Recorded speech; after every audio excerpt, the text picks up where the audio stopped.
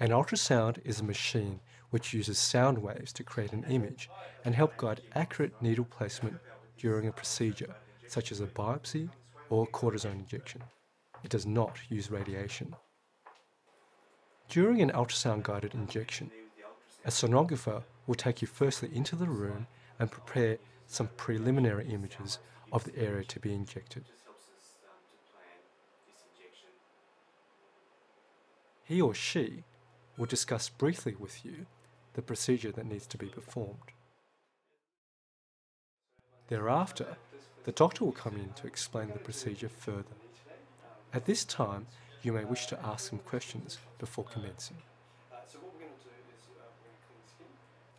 Injections or biopsies generally involve using antiseptic to sterilize the skin and the use of sterile equipment. A small needle is used to inject local anesthetic, which usually causes some stinging for approximately 10 to 20 seconds before numbing the area. Guidance of the needle into the target is performed with the help of the ultrasound machine. Following the procedure, it is usually recommended to avoid vigorous activity for several days. Driving following a cortisone injection is not advised due to the potential numbing effect of the local anesthetic. Rarely, cortisone can cause some temporary irritation of the area injected, which usually subsides over a few days.